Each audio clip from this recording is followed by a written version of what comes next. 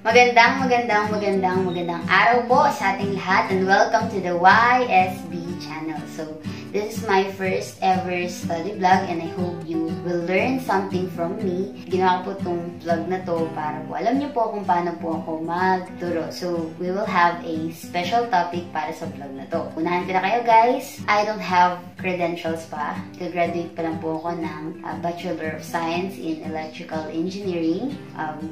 DOST scholars. Wala po akong honors or wala akong credentials pa. Okay?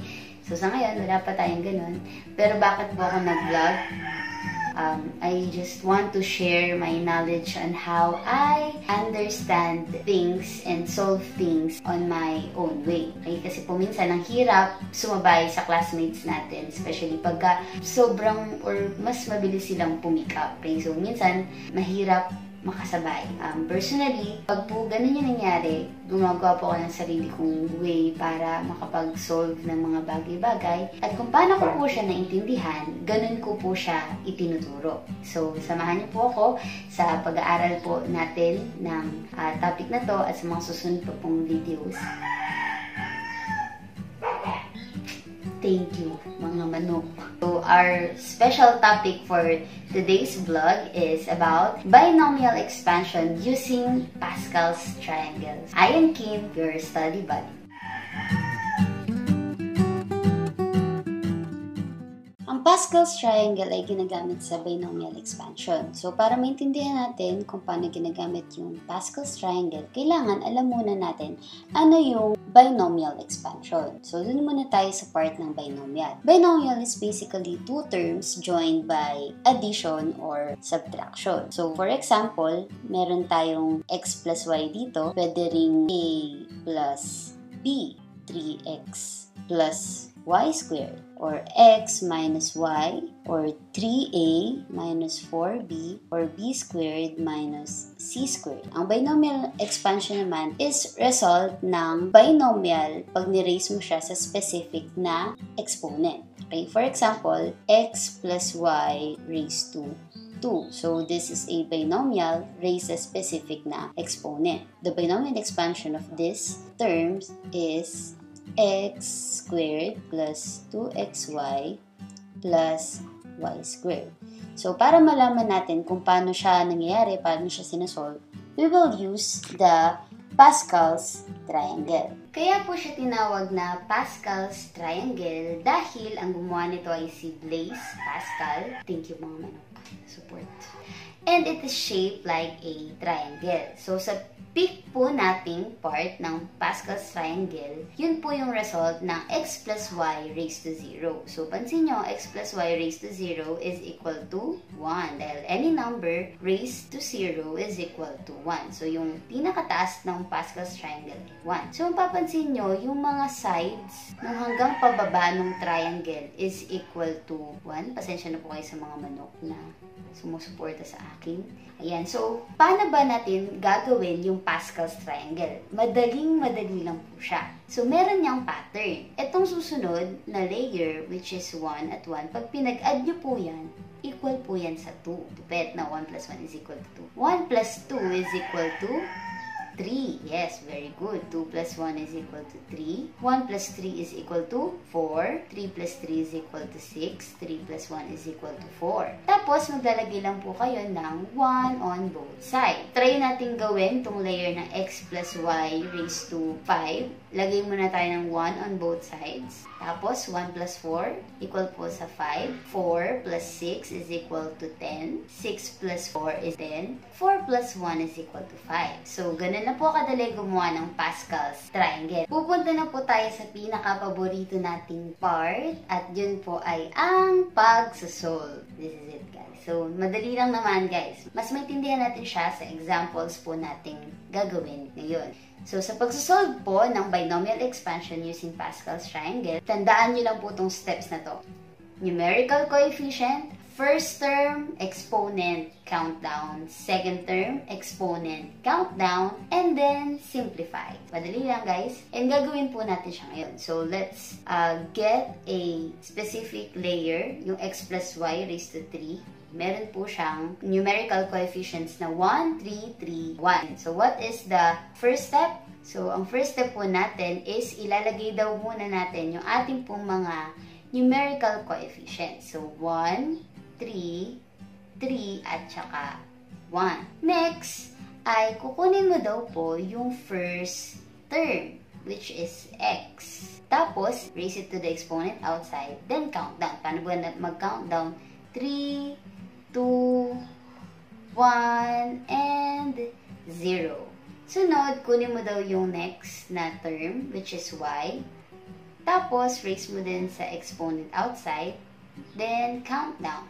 Y cubed, y squared, y raised to 1, and y raised to 0. So, ano po yung operation na gagamitin natin? Dahil addition lang naman yan, gamitin natin yung addition. So, lagyan natin ng plus, plus, and plus. So, we will have to simplify this, tapos makukuha na natin yung answer. So, basically, y raised to 0 is equal to 1. X raised to 0 is equal to 1. Y raised to 1 ay y na lang. Sa algebra, understood na meron na siyang 1 exponent at saka 1 na numerical coefficient. So, ganun din po yung x raised to 1. X na lang siya. So, pag sinimplify po natin to, 1 times x cubed is equal to x cubed. X cubed. Plus 3 times x squared times y is equal to 3x squared y plus 3x y squared plus y cubed. And guys, this is the answer. So, this is the binomial expansion of x plus y raised to 3. Parang hindi pa kami naniniwala Parang hindi naman totoo yung mga sinasabi mo. Okay, so we will have another example and we will move on to the next layer. So, let's have x plus y raised to 4. And meron siyang numerical coefficients na 1, 4, 6, 4, and 1. So, let's solve this. Ano nga yung una nating gagawin, guys? So, let's take the numerical coefficients. 1, 4, 6, 4, and 1. Then, let's have the first term, which is x. Raise natin sa exponent outside. X raised to 4. Then, count down. X cubed, x squared, x raised to 1, or x na lang, tas x raised to 0. Ilagyan na natin ng 1. Tapos, kunin naman natin yung next na term, which is yung y. Raise it to the exponent outside, then count down. Y raised to 4, y cubed, y squared, y raised to 1, and y raised to 0. Then, let's put the addition sign, since puro addition lang naman po siya. Then, let us simplify. We know that y raised to 0 is equal to 1. X raised to 0 is equal to 1. And now, we will simplify. So, we will have 1 times x raised to 4 is x raised to 4 plus 4x cubed y plus 6x squared y squared plus 4xy cubed plus y raised to 4. And there we have it. The answer. So guys, ito na po yung answer. So, dagdag kaalaman lang po, yung degree po ng bawat term, dapat po ay equal dun sa exponent na nasa labas. Paano yung mangyayari? Pag pinag-add nyo po dapat yung 4 plus 0, equal po siya dapat sa 4. Yung 3 plus 1, pag pinag-add nyo, equal din dapat siya sa 4. Importante po yan, yung degree ng bawat term, dapat equal siya dun sa exponent outside. Dahil feeling ko, nagets nyo na talaga siya, try nyo po na isolve tong nasa screen, yung next layer, which is yung x plus y raised to 5. Nandiyan na rin yung numerical coefficient niya. You can pause the video, tapos tingnan nyo yung answer after. Okay, so the answer is, at kung ganyan po yung inyo pong kasagutan, congratulations, you have understood Pascal's triangle. Natapos po tayo dun sa easy examples. Punta naman po tayo dun sa medyo mahihirap na po nating examples. Average na yung kanyang hirap. We have here quantity 2x plus 1 raised to 3. At gagamitin pa rin natin yung numerical coefficients na 1, 3, 3, 1. Pero, magiging multipliers na sila nung binomial expansion. Paano yun? Medyo nalilito na kami. Wait lang guys, chill. Kayang-kaya natin to. So, let's have 2x plus 1 raised to 3. First, yung numerical coefficients. 1, 3, 3, at 1. Then, take the first term. Ano ba yung first term na to? Ang first term po nito ay 2x. Magot po yung mga manok. At yung first term natin ay 2x. Lagay natin yung buong 2x sa loob na isang parenthesis. Tapos, erase natin siya sa 3. Then, count down. Ganun lang din, Ate Kim? Yes po, ganun lang din po ang gagawin natin. 2x raised to 1 and 2x raised to 0. Pagkatapos, get the other term. 1 raised to 3, 1 raised to 2, 1 raised to 1, and 1 raised to 0.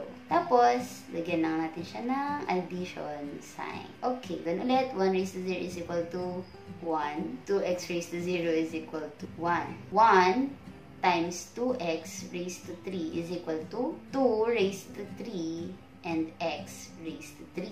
So, dapat pala may knowledge na kami dito ng laws of exponents. Yes po. Next is 3 times 2 squared times x squared. Ito yun. Tapos, 1 raised to 1. 1. Napakalupit. 3 times 2x. 2x raised to 1 is 2x. Then, 1 raised to 2, 1. 1 times 1 cube, 1. Okay. So, let's simplify this. Kayang-kaya na natin to. 2 cube x cube is equal to 8x cube plus 3 times 2 raised to 2 or 3 times 4. Itong part na to ay 4. So, 3 times 4 is equal to 12x squared plus 6x plus 1. So, this is the answer.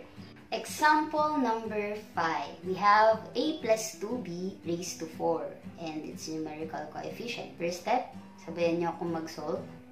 Numerical coefficients muna. 1, 4, 6, 4, at saka 1. Katapos po ay yung first term. At yun ay a raised to 4. Tapos count down. A raised to 4, a raised to 3, a squared, a raised to 0. Ilalagay ko pa ba? Hindi na, no? So, equal lang din naman siya sa 1. Pagkatapos po ay 2b. Yung 2b, yung second term natin, erase natin siya sa 4. Then, 3, 2, 1, and 0. So, hindi ko na siya ilalagay. Tapos, lagyan lang po natin ng addition sign. And we will have our answer. A raised to 4 plus 4 times 2 is 8.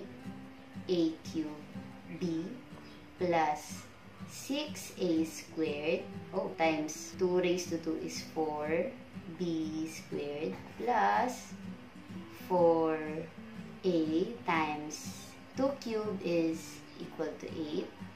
Ang ganda kong mag-8.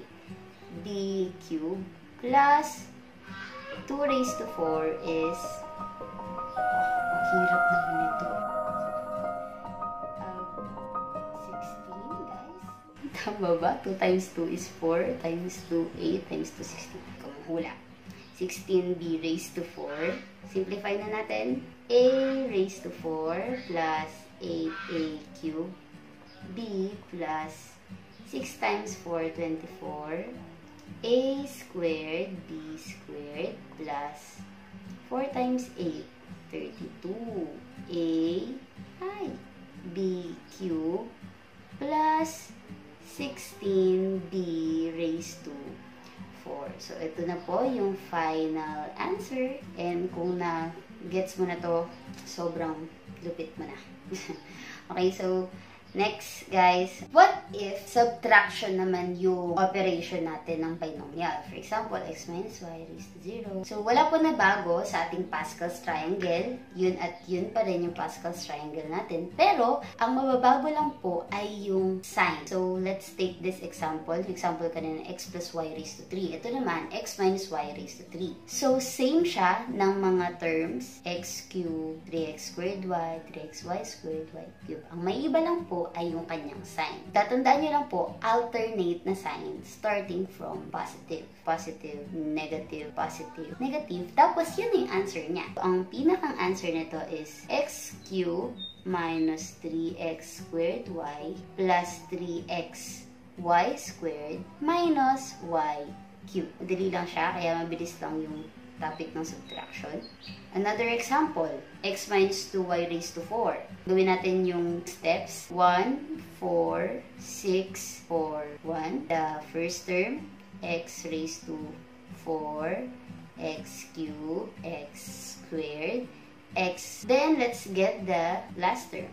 2y raised to 4, 2y raised to 3, 2y raised to 2, 2y raised to 1, tsaka 2y raised to 0.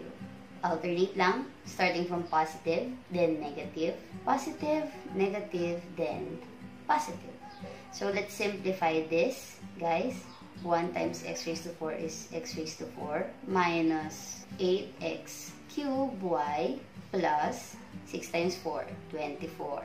X squared, y squared minus 32. X, y cubed plus 16y raised to 4. So, ito na po yung kanyang answer. Okay, so, kayo na bahala dito, guys. Magkaroon na kayo ng sarili nyong test. Here it is. Sana po masagutan nyo. Try nyong sagutan sa bahay nyo. Then, comment your answers below. O kaya kahit basta mapakita nyo sa akin yung answers. That's good. Para lang malaman ko kung naintindihan nyo talaga yung ating lesson for today.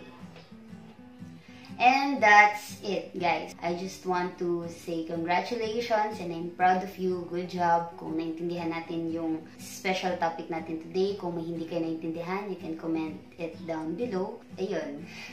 So, sa mga next po nating study vlogs, probably magkakaroon na po tayo ng series ng topic and we will start with algebra. Okay? At kung kakayanin, para makatulong po sana sa part ko as a reviewee and also sa part ng ibang graduate or yung students na nagre-review na, sana makasabay natin yung topic na pre-calculus, which is medyo mahirap, guys. Pero, mali nyo naman, kayanin natin, guys. So, samahan nyo po ako sa aking mga susunod pa pong vlogs and I hope you have learned something from me. And kindly subscribe, hit the bell button, and like this video. Thank you and God bless.